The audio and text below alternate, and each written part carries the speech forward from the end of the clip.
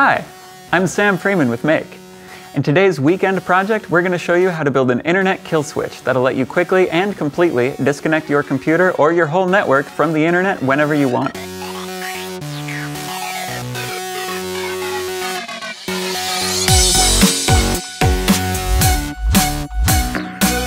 From automatically updating your software, to sharing your files, to using your processor's downtime to look for signals from outer space, there's lots of good stuff your computer can do with that always-on internet connection while you're away. Of course, it can also get up to a lot of trouble. Backdoors, botnets, adware, even mainstream commercial programs that play fast and loose with your privacy.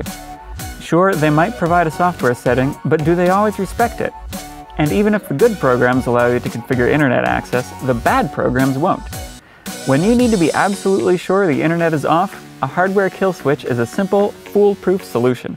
Put it on the wired connection between your computer and router and use it to isolate that computer from the internet beyond any doubt whenever you want. Or put it between your router and ISP hardware to control the connection for the entire house.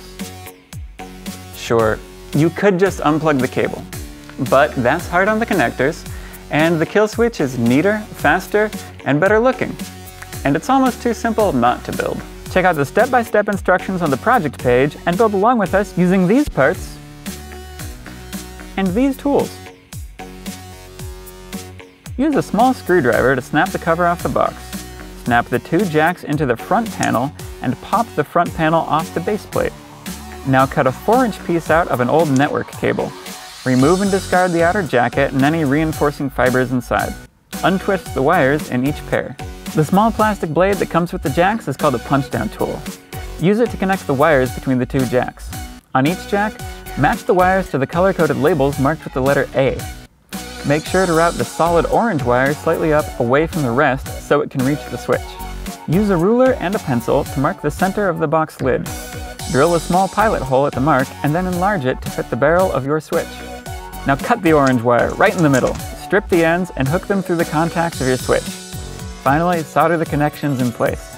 Now pop the jacks back into the base plate, tighten the nut to secure the switch, and snap the lid in place. To finish the kill switch, make a label to indicate the on and off positions, and mount it under the clear cover.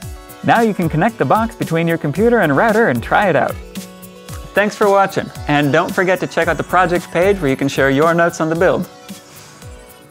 You know, I feel like we could do a little bit more with this. Let's try this one more time. To make one really awesome, you'll need these parts, but you'll need a more impressive switch and a bigger box to mount it on. And these tools. Also, you'll need a rotary tool with a cutoff wheel. Wire the jacks as before, but when you get to the final orange wire, attach a 4-inch piece of wire to each jack. Strip the free ends. Use a rotary tool with a cutoff wheel to make an opening in the side of the box that fits the jack panel. Then snap the panel in place. Hook up your switch contacts as before and solder the leads in place. Drill a hole to mount the switch in the lid of the box. And then attach the switch. Put the lid on the box and secure it with the bundled screws. Last but not least, add a label. You can make your own or download this one from the project page. Finally, plug your computer into one jack and your router into the other. Then all you have to do is